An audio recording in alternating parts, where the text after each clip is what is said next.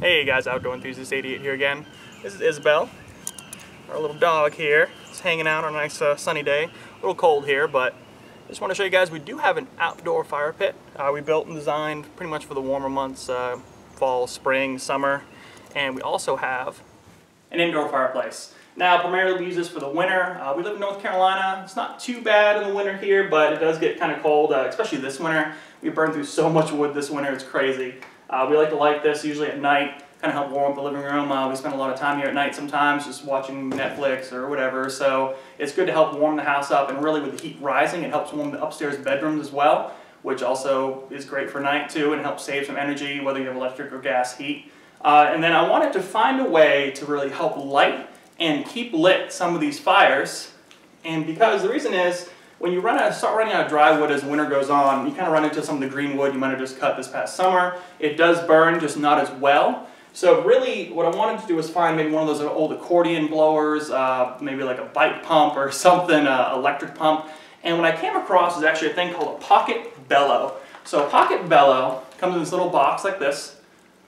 All right, it's a USA company, family owned, veteran owned American small business. There you go. Real simple box. I really don't know why it comes in such a big box. There's only this little top portion is where this little tiny tube lies. And I'll show you guys up close.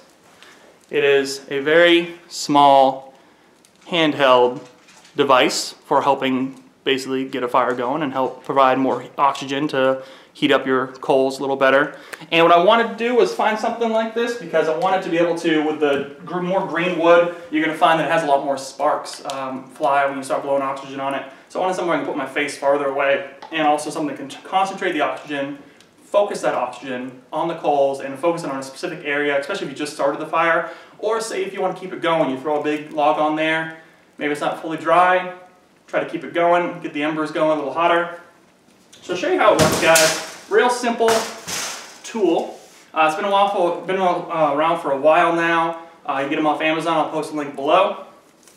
It's kind of like one of those old pointers you've seen as you know, watching the teachers there at school. It's a retractable steel tube, just like that.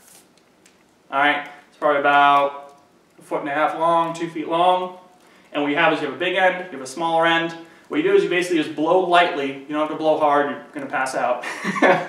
Just blow lightly on a concentrated ember. Let's say if you want to help get this top piece lit. Just go ahead, get in there.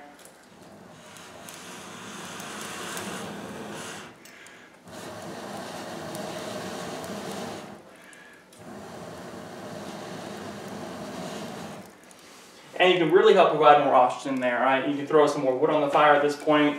Go ahead and just kind of help really get the coals going.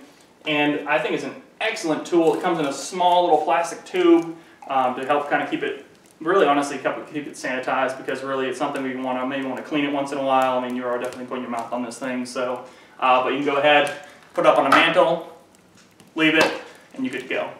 Alright guys, I hope this is helpful. Again, I'll put the link below. Hey, subscribe to the channel, like this video, let me know if you have any questions below, I'll try to answer them, and I'll see you in the next review.